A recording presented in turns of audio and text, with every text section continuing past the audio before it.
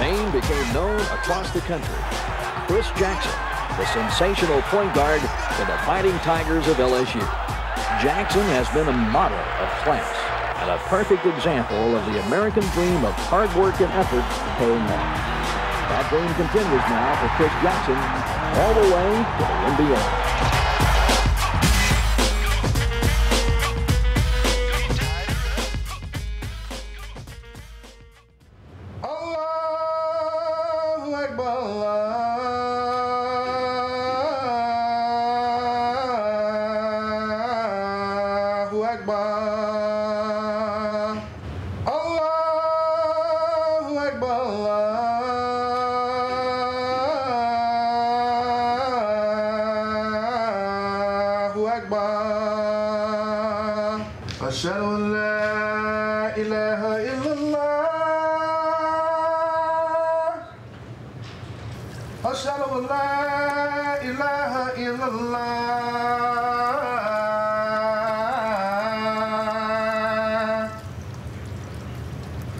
أشهد أن محمدا رسول الله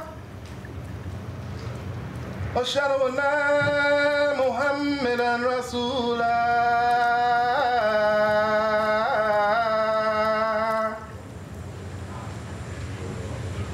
حي على الصلاة حي على الفلاح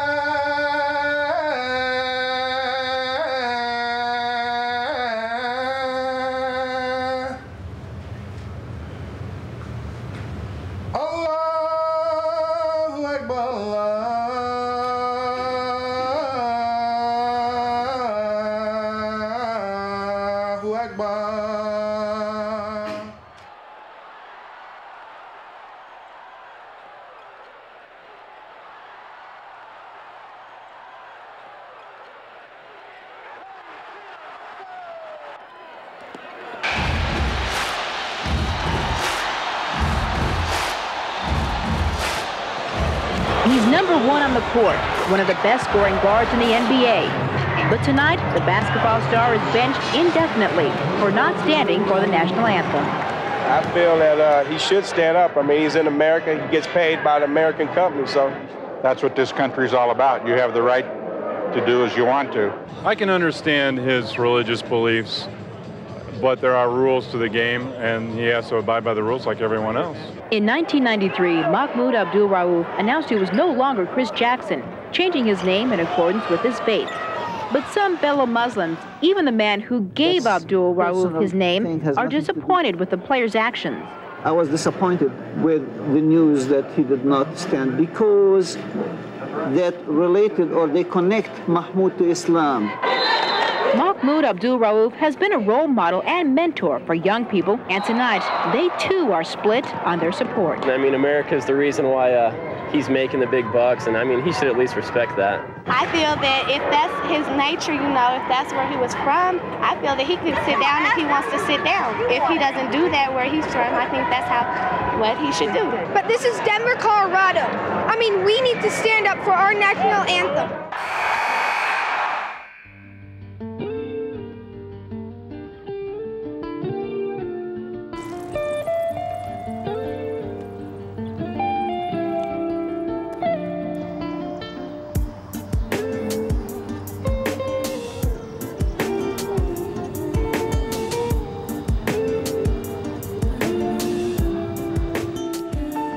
And I used to practice all the time, and I'm working to the beat, and there's this invisible man, and wherever I dribble, he's there.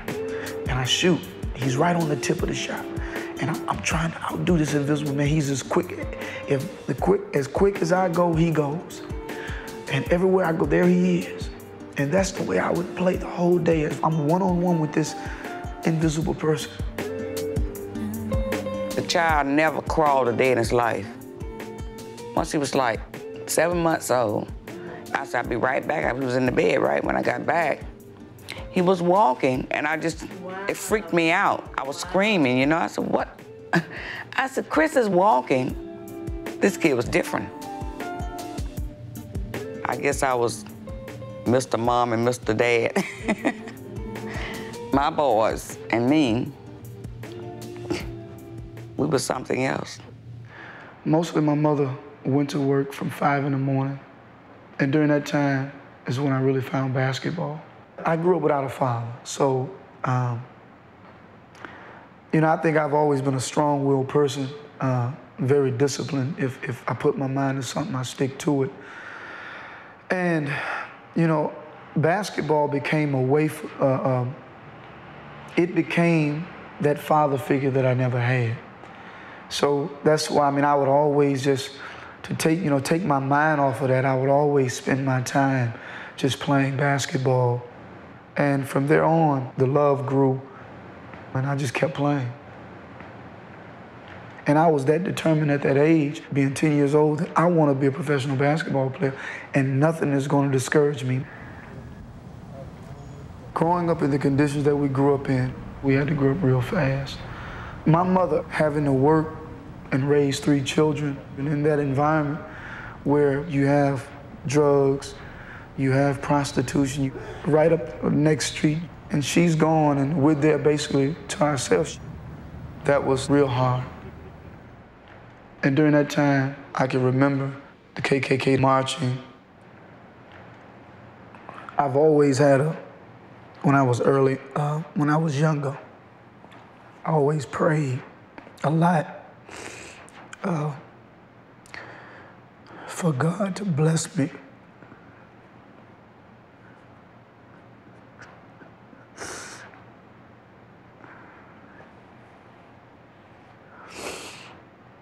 Oh, my.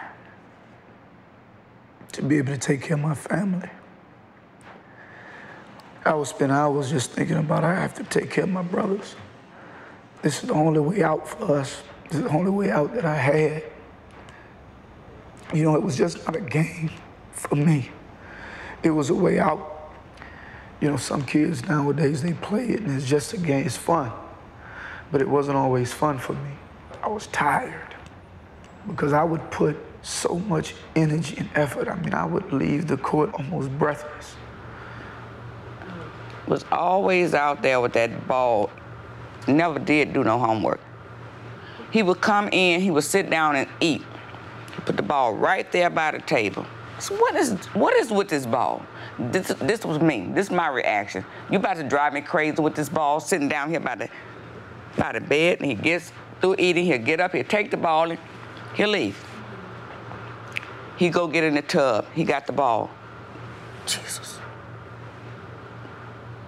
So I never thought nothing about the ball. I said, just love a ball, that's it. I may have worked out for 2 hours, just constantly with this invisible person. I may say, okay, I have 10 shots. I just want to make 10 shots.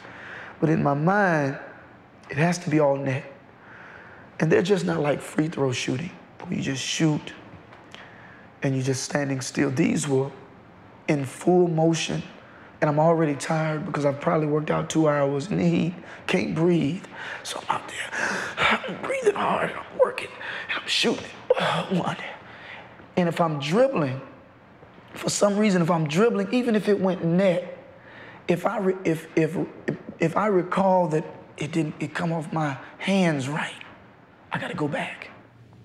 When I first noticed my son had, what you call it? Tourette's. He would actually just irritate me, right? Open, closing the refrigerator door, open. I just shut the door and let it be. And then he'd tie his shoes and he'd take them and unlace them and tie them again. I said, you're driving me nuts. I didn't know he had that problem. And once I realized it, it made me cry. I cried a many days. I said, I'm hollering at my son for something he couldn't control. Tourette Syndrome is a neurological disorder. It's obsessive compulsive. Constantly want to do things over and over. And it causes a lot of tics. When I was in high school or junior high, looking in front of a mirror, and I was fixing my hair or something, and I was moving. I was popping my neck, pop! I mean, I was really popping my neck, and I was making sounds, and I was doing it like, popping it like this way, real hard, pow. And I was moving my hips and jerking my body, and I'm looking at myself. I'm like, why can't I stop? I kept looking at myself, and I started sweating, and I started crying, and I'm looking at myself, and I'm praying, and I'm looking at myself. I'm like, why can't I stop? I'm looking, please, God, help me stop. It was a serious relief for me, my 11th grade year, to find out that what I had, other people had, that I wasn't the only one. I said, wow, okay, Tourette's. Then the next thing was, okay, how do I get rid of it? You can't. There's no cure yet. It's hereditary. Okay, no problem. Well, at least I know I'm not the only one. But it's a blessing because it keeps you always humble. You can't entertain the thought that you're the man and that you're perfect. I went to see him play at Gulfport High. And I'm sitting on the wrong side. I'm cheering for the wrong team, okay? You know the difference? But listen, why are you cheering for this side? That's the side you need to be cheering for, the Admirals. And when he jumped up, to me, it was like 12 foot. He was surrounded by every last one of them, every last one of them. I'm sitting there, I'm praying to God. I had my fingers crossed and everything. This kid kept bouncing that ball and went through their legs. And I said, Lord, holy Jesus. I couldn't believe it. He went through all of those guys' legs and still bounced that ball and still made that hoop. So I was recruited early. They were watching me. I made up my mind early that I wanted to go to LSU. For the third game, I come out and I'm playing against Louisiana Tech. I knew I was scoring, but I didn't have an idea. At the end of the game, I get back to the locker room. It was Vernell Singleton and our roommate. Vern's like, man, you just scored 48 points. We fly to Florida. #1 team in the nation, I believe, at the time. We're in their house, jam-packed. Not only did we beat them, but I scored 53 points.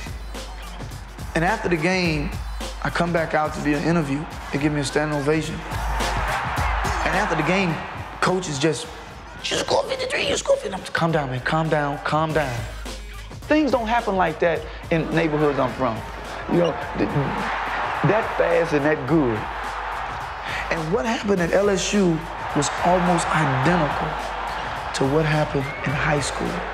One year I averaged 30.2. My first year in college, 30.2.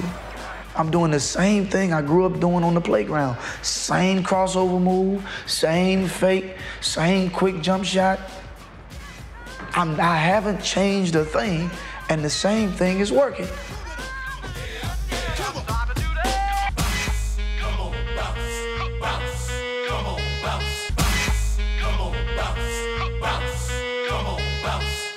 Always in control, you know what I'm saying?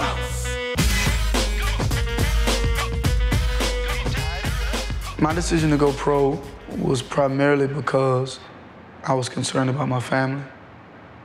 I remember going home on one trip. I looked into the refrigerator and I didn't see hardly anything.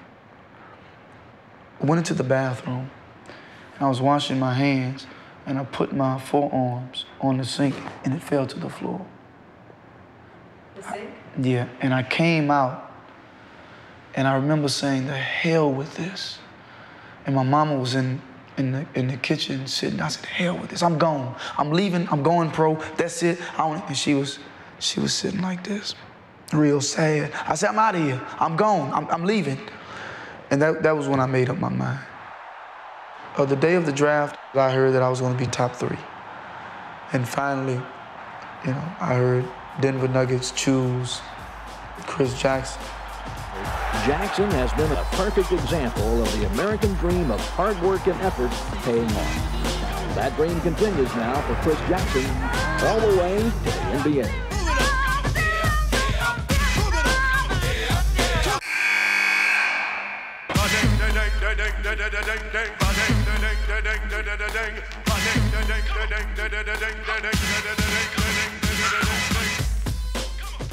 There was a lot of excitement at the time about him coming. Here's Chris Jackson, the guy who was, you know, the next Pete Maravich.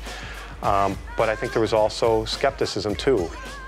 6'1" for an NBA player is pretty short. You know, can he score like that in the NBA?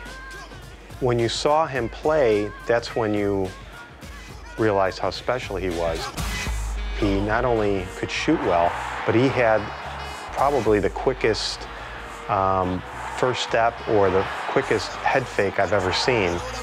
He had an incredible shot where he could shoot from anywhere. The thing that stood out was the quickness and his ability to shake a guy and get off his shot. He's an incredible athlete, phenomenal. You have to be that if you're going to be 6'1". When I was in Denver, I would put crosses on my tennis shoes. I would have one in my shorts, you know, because I was searching. I would listen to, at times, late at night, evangelists. I was really questioning the validity. I was turned off. Wow. I said, something's wrong. Yeah. Something's not, to me, something's not right.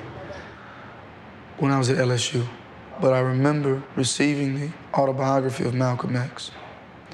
That's the first book I really enjoyed. It's not the first book I completed. The Quran was the first one I enjoyed this book. It touched me. When he got to the point to where when he went to Hajj, he met all different cultures, drank from the same cup, and how he realized that what he was being taught wasn't correct. I said, this is what I'm looking for, this is it. When I was on the pilgrimage, I had close contact with Muslims whose skin would in America be classified as white, and with Muslims who themselves would be classified as white in America. But these particular Muslims didn't call themselves white. They looked upon themselves as human beings, as part of the human family. And the major thing that touched me about Malcolm's autobiography was that he transcended his environment, never truly being educated, and then educating himself in prison. That fascinated me more than anything. When I was in Denver, I was in contact with this priest and his protege, and we would talk from time to time, and the word Islam came up. He said if I was interested, I'd go to the masjid on Evans Street. Went there, we were nervous, because I didn't know anything about Muslims. Said, you know, I was stuttering. Can we, you know, somebody said we can come up here and get the Quran. I said, sure. Very nice brother, I don't remember his name. We went in, he gave it to us. And I remember him talking to me, but I couldn't remember anything he was saying because my thing was I wanted to go home and read it myself. So I'm listening to him, but I had it. I wanted to go home. So we got in the car, we rushed home. I mean, we got in, as soon as we got in, we didn't say anything to each other. I put the book down, he was here. I opened up the Quran, I just opened it. And I read, we were in our own little world, I was reading. I read another page. It was about 2 or 3 pages. I looked up, and I had almost like water in my eyes. I said, I don't know about you, but I'm gonna be a Muslim. He looked, he said, I'm gonna be one too. And from then on, I just started reading, asking questions. It's a brother who was there, who was like the janitor. You know, he would teach me certain things. And eventually, I think August 22nd, either after I came back from one of those rookie seminars or before, I embraced Islam. Everybody got their own beliefs, but it took me a while to accept it. You know, it's like other people, they used to call and say, well, why would he change his name? He's a household. Chris Jackson is a how did you say that? Household name. Household name, so how are we gonna get used to saying Mahmoud Abdul Rauf? I said, well, I'm getting used to it, and I certainly can't spell it right now. A lot of times on a team, there's a tendency for the guys to talk about what they did last night. You know, with women, I dated a lot. That had to change. It was a slow process. You know, I'm not one to say once I became Muslim, I was on the straight and narrow right away. But I found myself becoming a more globally aware and concerned and active. That's the major thing that has changed in my life after becoming Muslim. Growing up, he was always a nice guy. But when he became Muslim, when he accepted the religion of Islam, you can see the change in the man. And I saw that change, which drew me to him that much more as we got older. Because like I said, I knew him growing up. But to see him as a man, as a Muslim man, when I knew him as Chris Jackson growing up, it's a definite change in the way he does everything. My playing basketball, I think it made my transition to Islam easier because Islam demands that same type of energy and effort and perfection in whatever you do. I think God was molding me for this. Remember, I was waking up consistently in the summer at 5 o'clock in the morning to go play. Same time, pretty much we have to wake up to pray. And I would always keep in mind where I got these abilities from, praying to God, thanking God, not just your prayers and your studies, but everything can be an act of worship if you do it with the consciousness of pleasing God. Nuggets star Mahmoud Abdul Rauf, who practiced with the team this afternoon, was suspended just 20 minutes before game time for violating his contract by refusing to stand for the national anthem. Abdul Rauf also says he's opposed to standing for the flag, which many here consider a symbol of freedom. It's also a symbol of oppression, of tyranny. The Nuggets star converted to the Islam faith in 1991. 2 years later, he legally changed his name from Chris Jackson to Mahmoud Abdul Rauf, which means elegant and praiseworthy, most merciful, most kind. He says Muslims don't honor any nationalistic ideology, something his former college teammate Shaquille O'Neal, whose father is Muslim, understands. Muslims have different beliefs and they have different anthems. I mean, and, you know, you just have to respect that. He didn't just start doing it. I mean, he's been a Muslim for 3 years, and I've seen him not honor the national anthem for 2 years, so I don't know how they evolved around, you know, suspending him when they did. Mahmoud had not been standing for the flag at the end of the previous season. He would be in the locker room, he would be in the hallway, he would wait until the national anthem was completed, and then he would silently, without any fanfare, just walk onto the court, and they would announce the starting lineups, and he would be there and just play basketball. And as the next season came along, I think it had been about, it must have been about 30, 35 games that he had not been standing for the national anthem the next season. What caused me not to stand was just my Muslim conscience and what I understood and what I understand now. I couldn't see myself knowing the relationship that the United States government had and has with what's going on in the world, with starvation, with wars, with economical strangulation, with all of these things. I could not see myself as an individual stand for a symbol that represented that. We're getting ready to play Orlando. The trainer comes out, Mahmoud, Bernie wants to see you. I go down to his office. They were trying to convince me to stand. And they give me an example. We're Jewish, for example. I said, well, I'm not Jewish. I'm Muslim. And I'm not standing. He said, well, they're going to fine you. So let them fine me. They're going to suspend you. Let them suspend me. I'm not going to stand. You know, I like all my players to line up and be attentive as a sign of respect. What's wrong with that guy? He signed on the dotted line. That's the rules of the game. I don't necessarily agree with what he's saying, but I respect his freedom to express himself. The lead had nothing to do with that. That was way too tough. I called the NBA official and I asked him, was this a rule where he has to stand? And he said, well, I don't know if it's been a rule. He's expected to stand. And he could not tell me that it was indeed a rule or not a rule. Finally, somebody, an athlete, somebody who's making a lot of money, standing up for what he believes in, and we just don't see a lot of that these days. You look back in the 1960s, you had Muhammad Ali not boxing for 3 years because of his religious beliefs. You've seen some Jewish athletes not wanting to participate during religious holidays. The difference this time was that, you know, it was all wrapped in the American flag.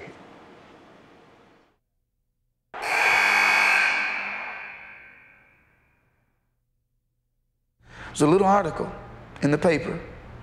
The media grabbed that. That's when they came to me. And then I spoke my Muslim conscience. I didn't hold back. I wasn't trying to be a big guy. I wasn't trying to get any publicity. Actually, I didn't think it was a big deal.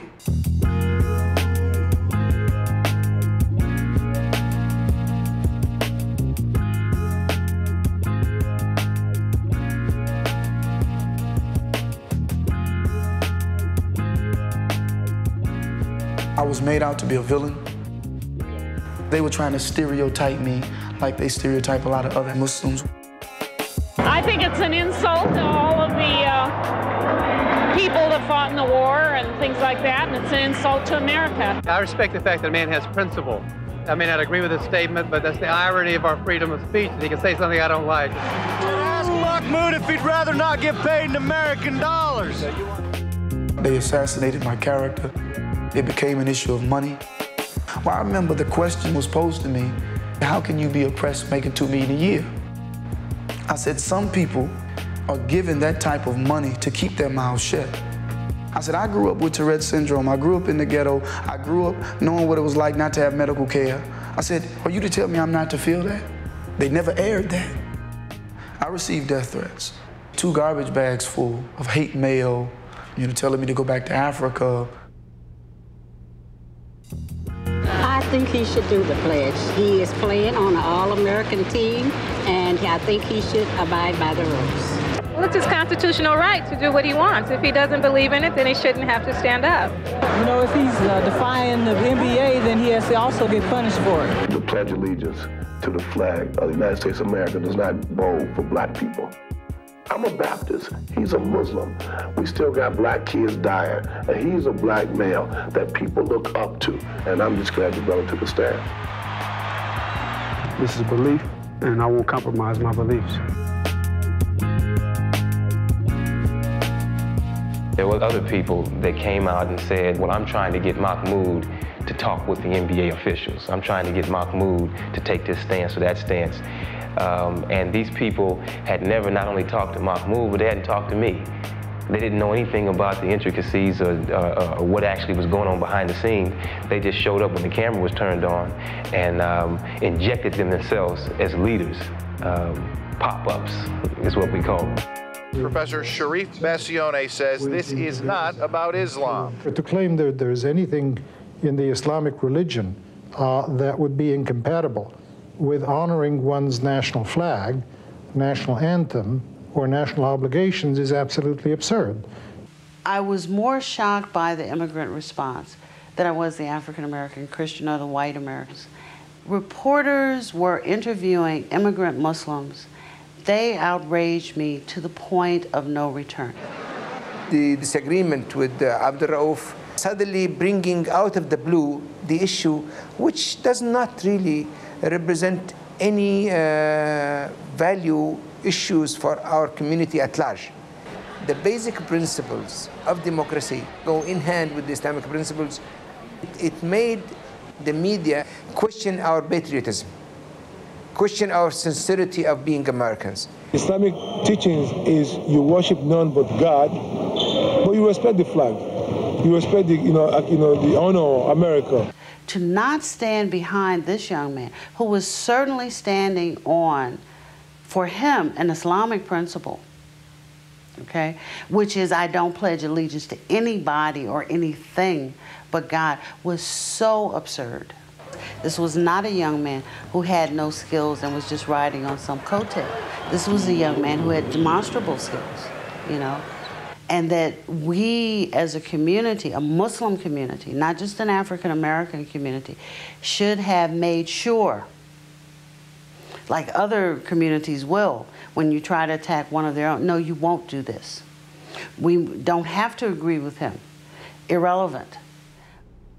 When Muslims came out and went against what I did, I was disappointed because not that I was looking for anything, I wasn't. But once it happened, I said, wow. I said, this can be something that unites us, that bring us together. And that's what I was hoping for.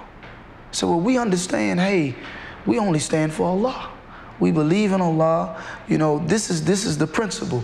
Ashhadu an la ilaha illallah. I bear witness that there is nothing worthy of conforming to, of agreeing with, of adhering to, of worshiping, whether it's in the person, it's in a symbol, but Allah. It's very simple. We say it every day. We're gonna unify. And when I heard this, first thing I thought of, and I always have to be honest, so these are apologetic Muslims. I understand, of course, the temptation to be apologetic and embarrassed when you feel threatened, when you feel that society is ready to pounce on you and target you simply because you're a Muslim. The natural inclination is to try to allay their fears. The natural inclination is to say, I'm not a threat to you, I'm one of you. Throughout the 20th century, Muslims have been in an identity crisis. We have tended to define Islam in reaction to Westernism. You are either pro-Western, so, you know, basically you study what the West has and you say, oh, you know, democracy is good. Islam is more democratic than democracy. Oh, constitutionalism is good. Islam is more constitutional, you know, has a stronger tradition of constitutionalism. Or you do exactly the opposite. So you basically look at what the West has and define Islam as exactly the opposite. It is simply a political reaction depending on whether you tend to be pro-Western or more anti-Western. As an immigrant, can you be a Westerner? Or are you destined to be simply an Easterner who lives in the West? If you're an indigenous Muslim, can you acknowledge the Western component of your Black American identity? Or are you, as a Muslim, destined to repress, marginalize, and play down that Western component and always see yourself as a sort of displaced Easterner?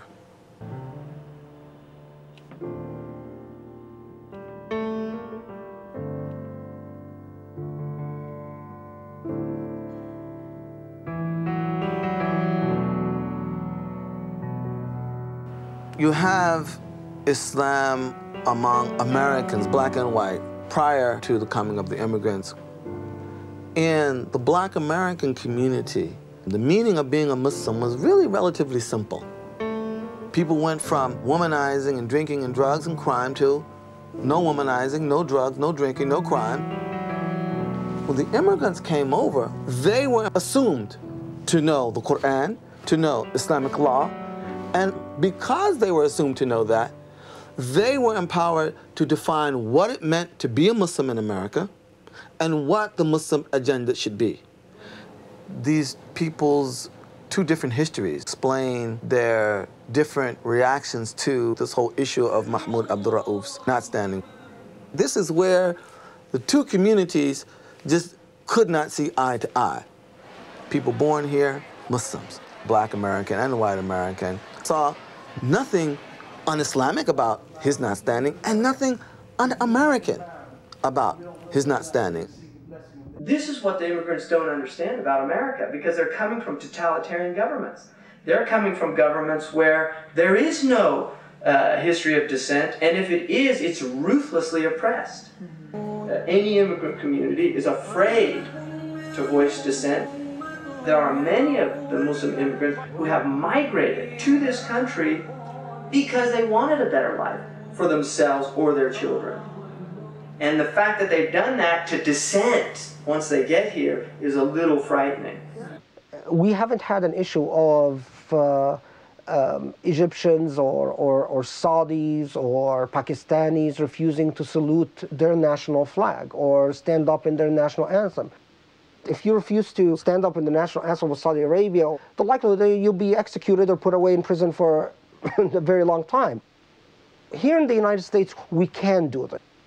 So not to stand for the flag or for the national anthem is a form of speech. And this, not only does Islam honor freedom of speech as long as it's consistent with the rules of Islam, it also is congruous with the dominant culture here. In other words, the dominant culture here honors freedom of speech and says that he has a right to dissent. Now, when the Jehovah's Witnesses have done that, and there are Jehovah's Witness basketball players who refuse to stand for the national anthem, nobody mentioned them.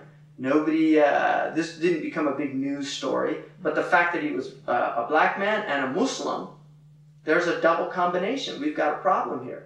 Women want to change certain things. Gays want to change certain things. Christians want to change certain things, as long as they do it through legislative means that are peaceful and legal. That's America.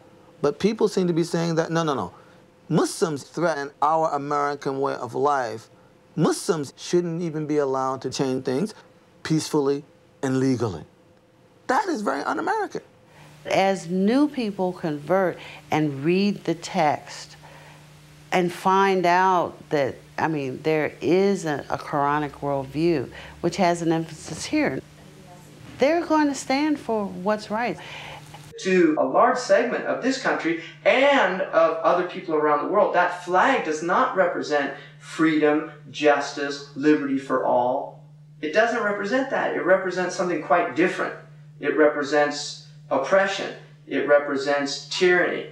It represents, and this is real, and we can't deny that. That's what that flag represents. It's burnt in a lot of places on this planet, not just in Muslim countries, in non-Muslim countries. They see America as a totalitarian empire, and totalitarian not inside its borders, but outside its borders, because it imposes totalitarian governments on other peoples and supports them and arms them.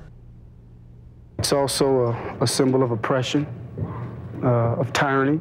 The main two words they kept using, oppression and tyranny. Tyranny and oppression. They never would highlight, but hold on, he did say, wherever the injustice is, even if it's in Saudi Arabia, as Muslims, we do not stand for it. And that's why I didn't stand.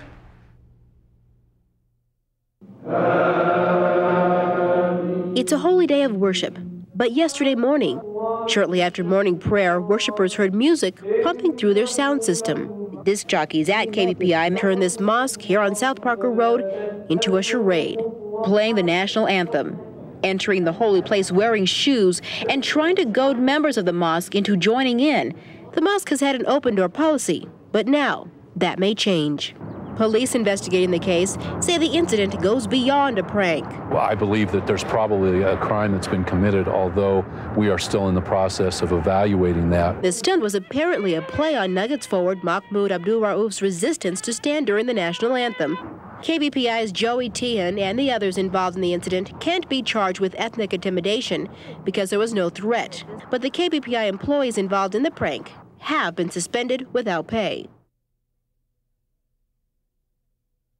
After a stunt that included playing the national anthem, disc jockeys at KBPI make a public apology for a stunt that drew criticism from people of all faiths. I felt very awkward coming here, but then immediately upon meeting the people, I felt very relaxed. There was also hope that today's gathering would help dispel myths about the Muslim faith. I think we wanted to come here as soon as we heard the open house was here because I think there's so much talk lately about Muslims, about the Islamic Center, but I don't personally know a tremendous amount about it. So this is a great opportunity just to come and to hear from them directly what they believe. Well, Muslims believe a lot of things, but what Muslims believe that makes them Muslims is the oneness of God, 5 pillars of Islam, and then the basic moral principles of Islam, charity, don't steal, don't lie, don't hurt people's feelings.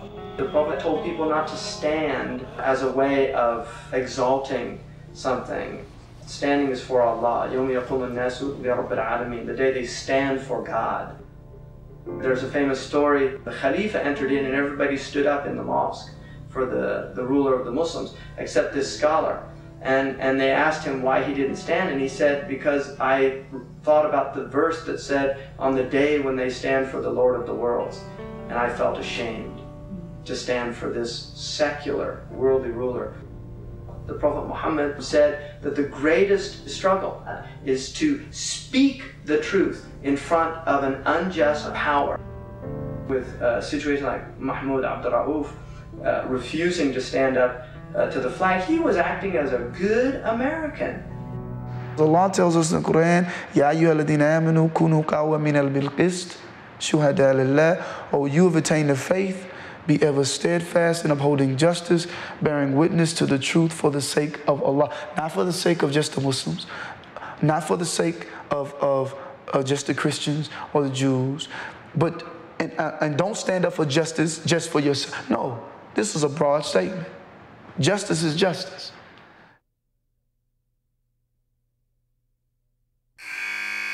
I'm not here to talk. I'm here to play basketball. If you want to ask me about basketball, I'll talk about basketball. All I can say is he's back, and we're big enough to move on.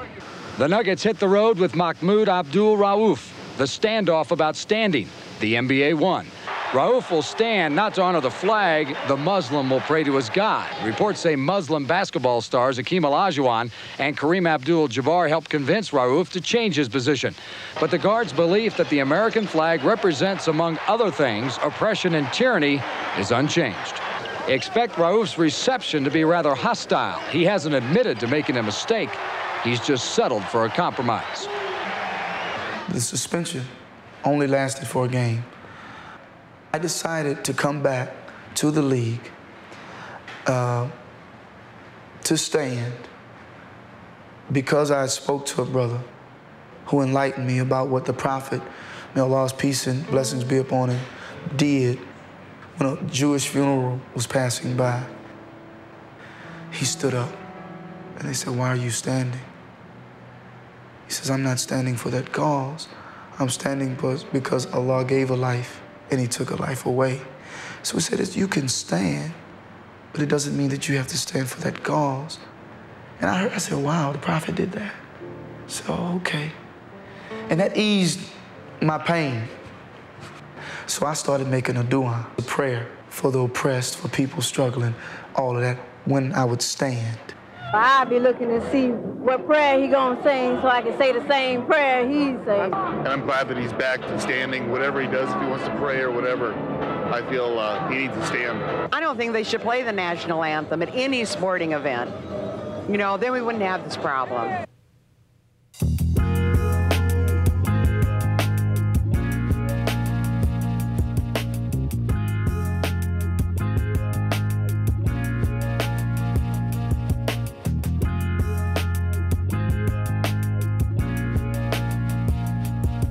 When I didn't stand for the flag, that's the year I got traded to Sacramento. You knew right away that a line had been stepped over. This is probably not going to last for Mahmoud. He needs to be moved because the NBA would look at that as in business terms. You know, we're trying to sell a product here. Let's try to make this disappear and move on. When I got traded to Sacramento, they didn't play me much the first year. And the second year, they played me even less. And a lot of games, I didn't even see the court, did not play. They had DNP, did not play because of coach's decision. And never have I really gotten those. Usually people would come to me because of what I did in Denver. Numbers I put up, leading the team and scoring 4 years in a row, assists 4 years in a row. They would come to me, why aren't you playing? Well, that year, no one even approached. I can penetrate. You don't need to set a pick for me to get my shot. I can go get my shot myself. On a big guy, small guy. But these guys can't get their shots off like I. How in the world are they getting picked up and I can't get picked up? I said, I know what they're trying to do. Trying to blackball me. 2000, 2001 is when I was picked up by the Vancouver Grizzlies. The same thing happened. They would even say, man, he's dominating practice. They never would really play me in the games. Now that I'm trying to resign, no one wants to touch me. Even though when I came back this year, I was #1 in the league for points per minute. When I got in, the minutes I played, I scored almost a point a minute. I was productive. So now, I'll go play overseas, you know, because it's obvious. So that's, I don't know how I got there, but I got there somehow. What corporation wants to have a player hawk their products who is controversial? There aren't any. Maybe Mahmoud is sort of a warning. Maybe all these athletes come, I'm not going to do that. Look what happened to this guy. All I know, there's a bunch of athletes out there who make a lot of money who, you know, aren't saying a peep about anything. You know, the thing I like about Mahmoud is he's always real.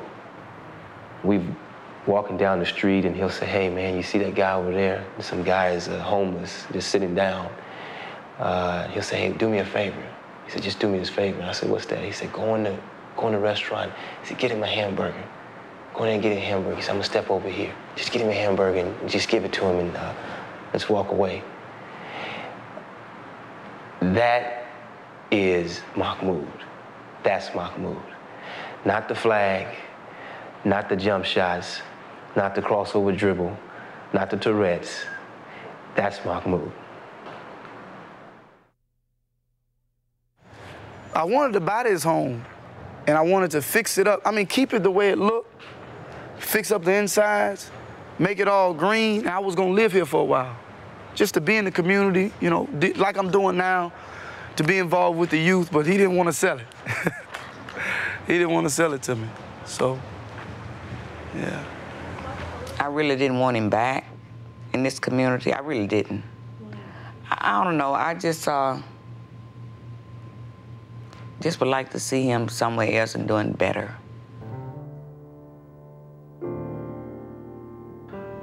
I came back to Gulfport. This was my way of wanting to give back. I'm saying, why not give what I think is the best? Mahmoud's not getting re-signed and then returning to Mississippi and shutting down a crack house and converting into a mosque and then becoming the imam of a Muslim community. That's a bittersweet ending. Islam came to the Arabs, but it didn't come to Arabized people. I believe that African-American Muslims were able to keep their own culture. We have a mixed community. Even though we're in the ghetto, we have a good mixture of African Americans and immigrant Muslims coming. The interracial marriages that you see, you see this a lot of times in the Muslim community. That's remarkable to me. Islam, what I see, is not a color thing. It's about character and piety.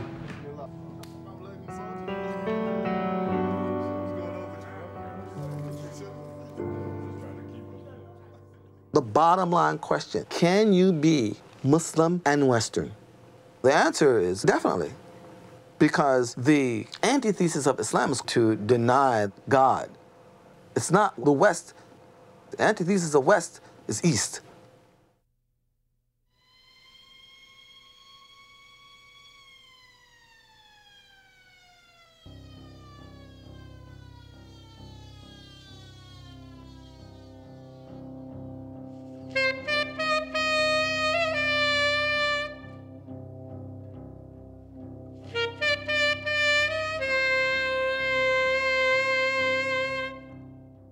Investigators are claiming arson in the early morning blaze at the home of Mahmoud Abdul Rauf. The house, which was under construction, was significantly damaged. However, no one was injured.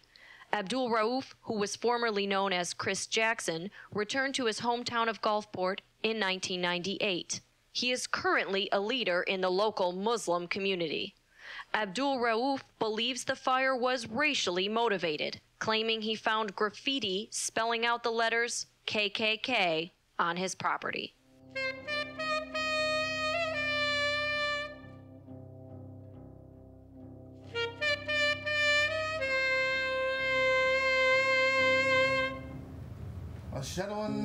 There's some definite parallels between the way Muslims were singled out when I didn't stand for the flag and now after 9/11.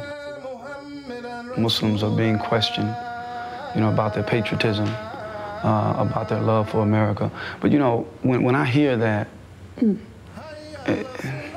the first question that pops into my mind is first, what is an American?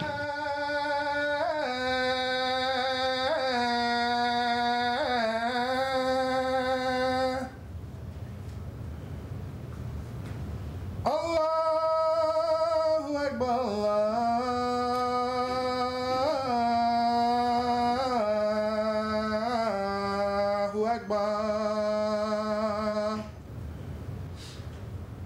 La ilaha illallah.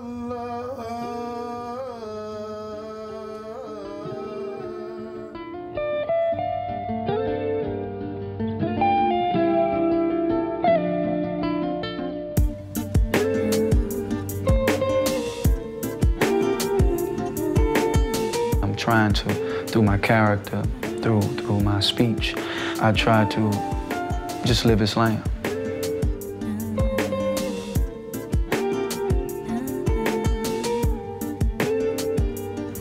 Before they eat, before they do anything, before we go, we pray, before we drive. So they see that, so it's not something that's alien to them. They say, man, this is normal in my house. And we hear this language all the time. We see it all the time. I want them to keep that on. You don't have nothing to be afraid of.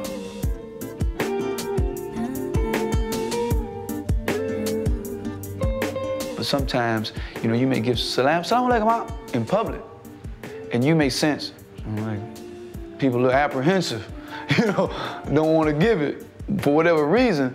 Kids, they can be anywhere. Salam alaikum, daddy. Salam alaikum.